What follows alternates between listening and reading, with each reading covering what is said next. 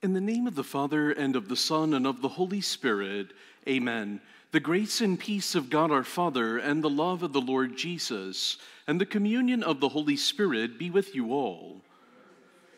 Even in our loneliness, we know of the presence of the Spirit in our midst. For the times in which we fail to invoke God, asking His mercy, we now pause and ask for His loving forgiveness.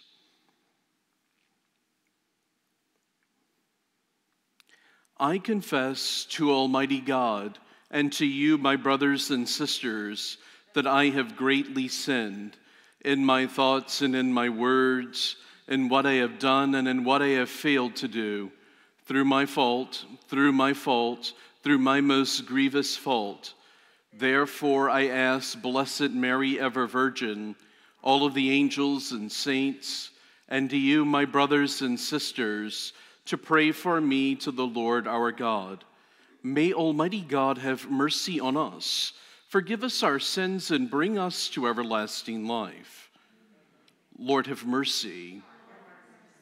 Christ, have mercy. Lord, have mercy. Let us pray.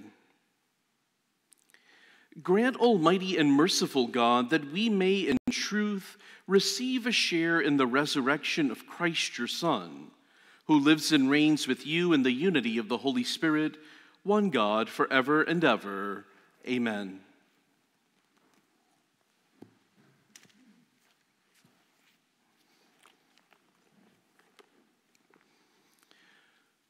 A reading from the Acts of the Apostles. The crowd in Philippi joined in the attack on Paul and Silas, and the magistrates had them stripped and ordered them to be beaten with rods. After inflicting many blows on them, they threw them into prison and instructed the jailer to guard them securely. When he received these instructions, he put them on the innermost cell and secured their feet to a stake.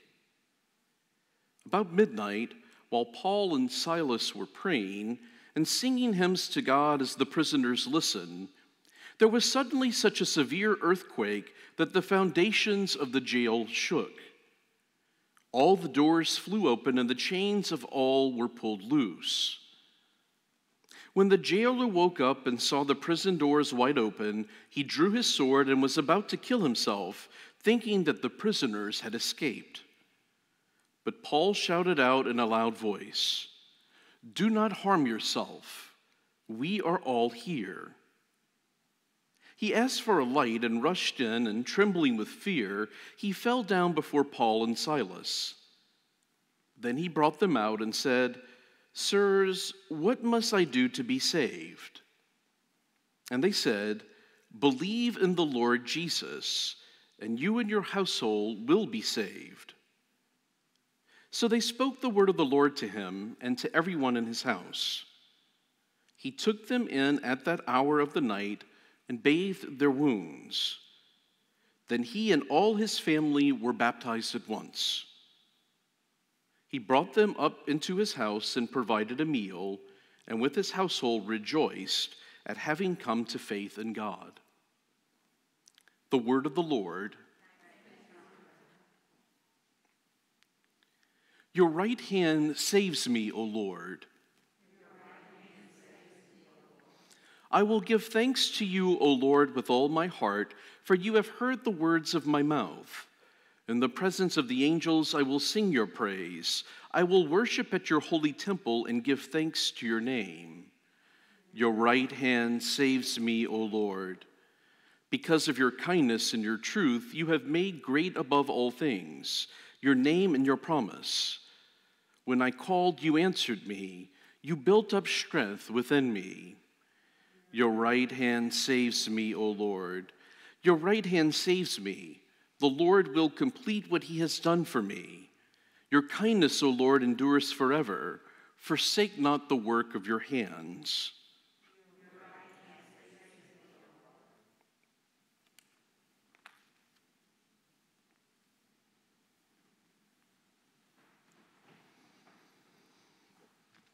The Lord be with you. A reading from the Holy Gospel according to John. Jesus said to his disciples, "Now I am going to the one who sent me, and not one of you asked me, 'Where are you going?' But because I told you this, grief has filled your hearts. But I tell you the truth, it is better for you that I go. For if I do not go, the advocate will not come to you. But if I go, I will send him to you. And when he comes, he will convict the world in regard to sin and righteousness and condemnation. Sin, because they do not believe in me. Righteousness, because I am going to the Father, and you will no longer see me. Condemnation, because the ruler of this world has been condemned." The Gospel of the Lord.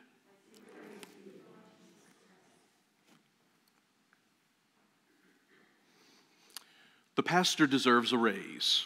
I mean, I've got to read the readings at Mass and do everything by myself. I'm jockeying for a raise, I think, in the midst of the coronavirus. But regardless, it's good to have many of you back here, many of you for the first time, to be able to celebrate Mass. As I told the congregation earlier, if you want to sign up for as many weekday Masses right now as you'd like to, please feel free to. We'd love to have as many people join us for worship as is possible in the midst of all of these directives. You probably know, if you're registered, and if you're not registered, or if you never got a phone call, well, shame on you. But myself and my staff for the past 6 weeks have been calling all of our parishioners, 900 and something phone calls a week. And it's interesting to watch the reactions of our parishioners whenever we make those phone calls. For example, when Shirley or Lucy call, they get one particular reaction. But when I call, it's like, "Oh, why is Father calling me right now? Am I in trouble? What did I do?" Or maybe it's, "Oh, he's asking for money yet again." Or for some people, it was just a sense of sort of being overwhelmed that people were actually checking on them to see how things were going. But one of the parishioners I called, and I had various interesting conversations, this parishioner asked me, "Father, do you think God is in the middle of all of this?" It's an interesting theological question for us to be able to ask ourselves. And have there ever been times in your life where you simply looked and said, "Where is God?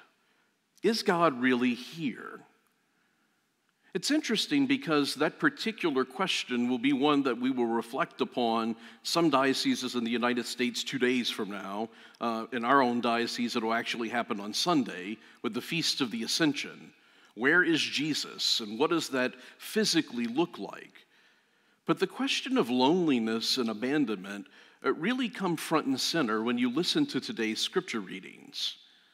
Don't you think Paul and Silas struggle with that very same question? Here they are proclaiming the good news of God, yet where are they at? Literally rotting away in a prison.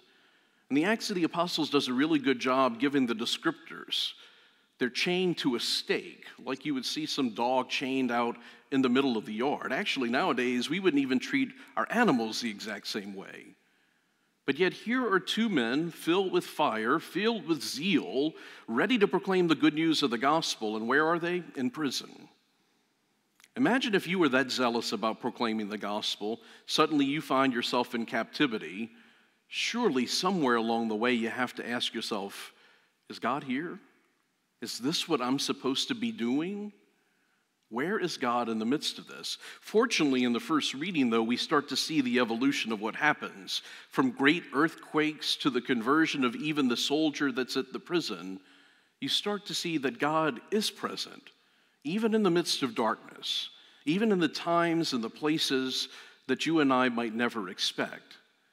And I'm sure that's exactly what gave Paul and Silas that opportunity to continue to struggle, to continue to be faithful, and to continue to have that fight to proclaim the good news with the zeal that was so characteristic of those early apostles. In the gospel, that ultimately ends up being a struggle that we find in the early church too. Every different gospel is written for a particular different community, and John's gospel is likely the last of the four that's actually written. Who is he writing for? People who have faith in Christ, but at a certain point, they start to flounder in their faith. And what do? They revert back to the old ways. They go back to their Jewish roots and say, you know what? Things are just as comfortable here. Why do I want to be a Christian? Why do I want to be persecuted? Is God really in the midst of all of this strife and struggle? It's really the question, I think, theologically, that's at the forefront of many people's minds, especially with what's going on out there. Listening to those phone calls, we hear the problems of economic struggle. Folks who are losing their jobs, not knowing how they're going to pay the mortgage, whether or not they're going to be able to send their children to Catholic school. They're the people who actually have the virus, yet family members can't go and sit at the bedside or hold their loved ones' hands for the repercussion and the fear of what might happen to them. And in the middle of all that, we tend to ask ourselves, can God really be here? Is God really present in the midst of all of this? Maybe a little story might be able to help. I never really feared my grandfather. He was one of those old men. He had a lot of bark but no bite about him. He was kind of a loving man underneath it all. My dad was the exact opposite. He had no bark, but when he bit, get out the way. And I remember we used to go fishing together. So one day we went fishing, and I had his favorite lure on my fishing pole. Well, guess who ended up tying the wonderful lure upon the line? Yours truly, except I didn't do the knot correctly or something happened, and when I cast it, well, there went the line, and there went the bait, never to be found anywhere again. So, of course, I thought, well, holy hell is about to break loose, right? I'm going to get torn up from one side to another. My days of fishing are absolutely over. That's what the expectation was. But the old man, who usually had a lot more bite than bark, he said, oh, you know what? I guess I just didn't secure it the way that I was supposed to on your line. And I'm thinking, are you blind? I'm the one that actually did this. I'm the one that got rid of the thing. I was waiting to get my rear end tore up so bad, but there was none of that. It was a way of actually teaching his son, maybe there's some things that are more important and some things that are less so. In the middle of that was an opportunity to see that God works even in our fear, that God works even in our darkness. And actually, maybe that's the irony of the gospel. God is often most present, not in the times of consolation, it's in the times of desolation, the times of darkness. That's when we really can see the hand of God at work. Is God in the midst of this coronavirus stuff? You betcha. Our church looks a little weird right now. It's weird celebrating Mass to a camera, not having you guys in here. But was the church present? Oh, you better believe it. Folks are watching religiously. Pastors worry about their collections all the time. I was joking with Miss Shirley. We might not have Mass anymore because I think our collections are better without having people in the church. Look at the people of Goodwill. We're actually doing food drops this morning with the food bank to help our people who are struggling and suffering a little bit more. Where's God? He's right in the middle of it all, right in the midst of the struggle. And perhaps our prayer should be to have the zeal to continue to preach the good news, even in the darkness.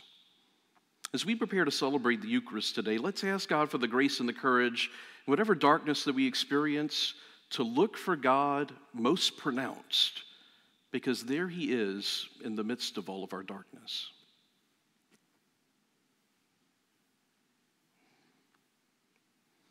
We stand to place before our God all of our prayers of petition and of need. For all of those who are in prison or who perhaps are martyred for the faith, that we might follow their example of zeal and courage and proclaim the good news to all we encounter, we pray to the Lord. For the times in which we encounter darkness, we doubt our faith, we don't put our trust in God, that we might look for the presence of the Lord even in the midst of our struggle, we pray to the Lord. For those who are impacted economically by the coronavirus, that they might come to full healing by the charity and generosity of the brothers and sisters of our church, we pray to the Lord. For our beloved dead who have gone before us marked with the sign of faith, and for those for whom this Mass is being offered, we pray to the Lord. And for the prayers of petition and need that we offer up in the silence of our hearts.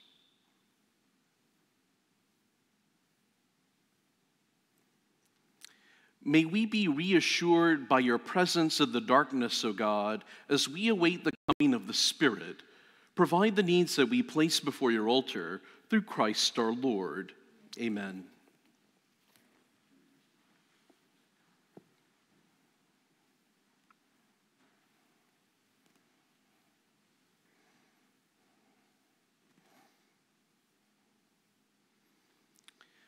Blessed are you, Lord God of all creation, for through your goodness we have received the bread we offer you. Fruit of the earth and work of human hands, it will become for us the bread of life.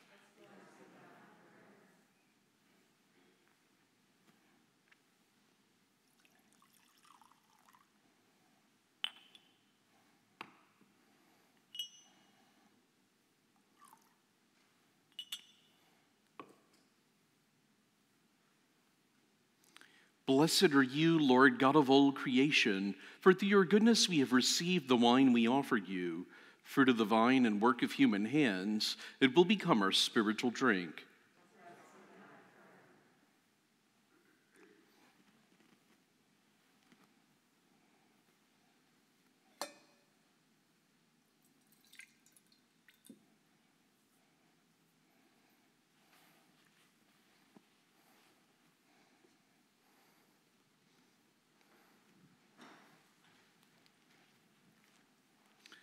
Pray, brothers and sisters, that my sacrifice and yours may be acceptable to God the Almighty Father. May the Lord accept the sacrifice at your hands for the praise and the glory of his name, for our good and the good of all his holy church. Grant, we pray, O Lord, that we may always find delight in these paschal mysteries, so that the renewal constantly at work within us may be the cause of our unending joy. Through Christ our Lord. The Lord be with you. Lift up your hearts. Let us give thanks to the Lord our God. It is truly right and just, our duty and our salvation, at all times to acclaim you, O Lord, but in this time above all to laud you yet more gloriously when Christ our Passover has been sacrificed. He never ceases to offer himself for us, but defends us and ever pleads our cause before you. He is the sacrificial victim who dies no more, the lamb once slain who lives forever. Therefore, overcome with paschal joy, every land, every people exults in your praise, and even the heavenly powers with the angelic hosts sing together the unending hymn of your glory as they acclaim.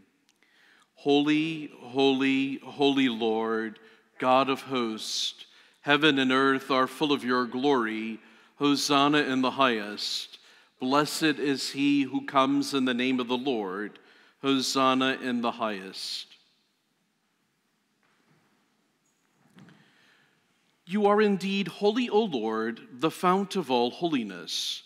Make holy, therefore, these gifts, we pray, by sending down your Spirit upon them like the dewfall, so that they may become for us the body and blood of our Lord Jesus Christ.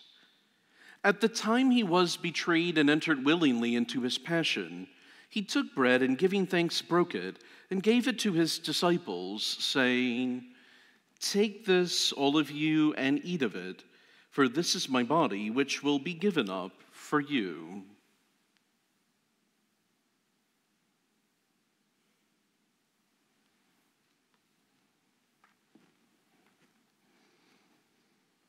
In a similar way, when supper was ended, he took the chalice, and once more giving thanks, he gave it to his disciples, saying, "Take this, all of you, and drink from it, for this is the chalice of my blood, the blood of the new and eternal covenant, which will be poured out for you and for many for the forgiveness of sins.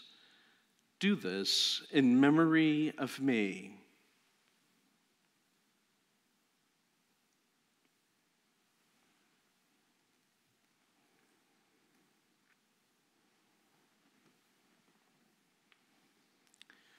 The mystery of faith. We proclaim your death, O Lord, and profess your resurrection until you come again. Therefore, as we celebrate the memorial of his death and resurrection, we offer you, Lord, the bread of life and the chalice of salvation. giving thanks that you have held us worthy to be in your presence and minister to you.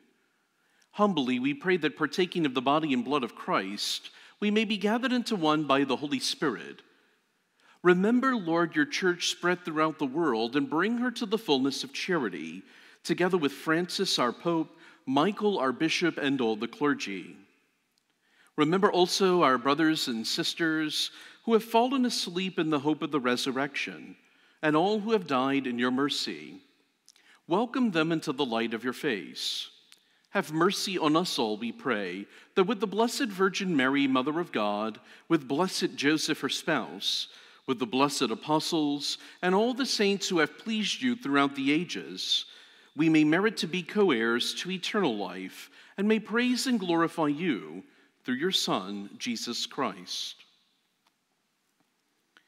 Through him and with him and in him, O God, Almighty Father, in the unity of the Holy Spirit, all glory and honor is yours forever and ever. Amen.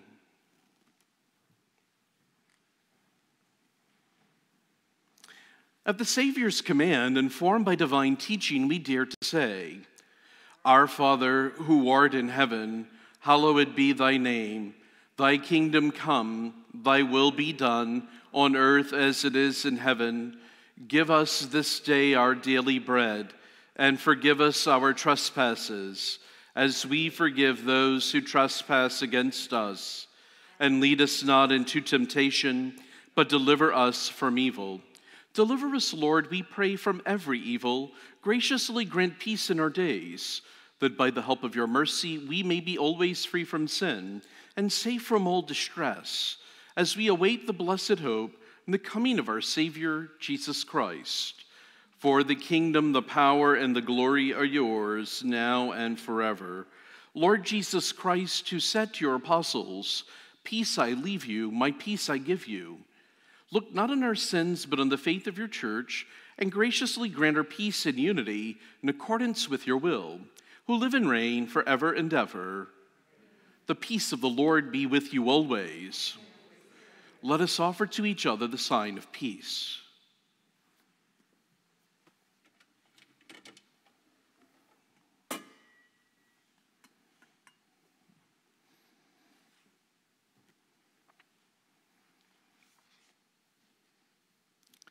Lamb of God, you take away the sins of the world, have mercy on us. Lamb of God, you take away the sins of the world, have mercy on us. Lamb of God, you take away the sins of the world, grant us peace.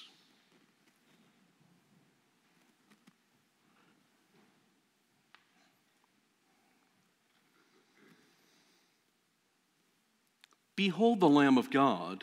Behold him who takes away the sins of the world. Blessed are those called to the supper of the Lamb. Lord, I am not worthy that you should enter under my roof, but only say the word, and my soul shall be healed.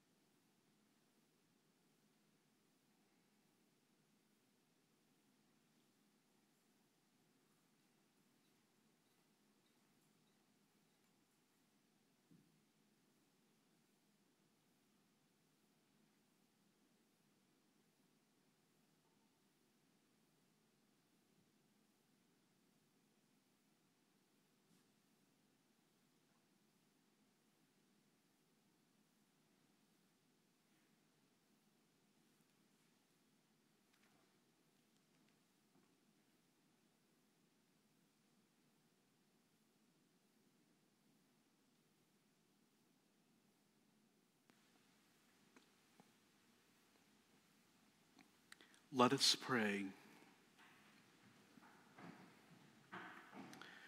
Hear, O Lord, our prayers, that this most holy exchange, by which you have redeemed us, may bring your help in the present life and ensure for us eternal gladness.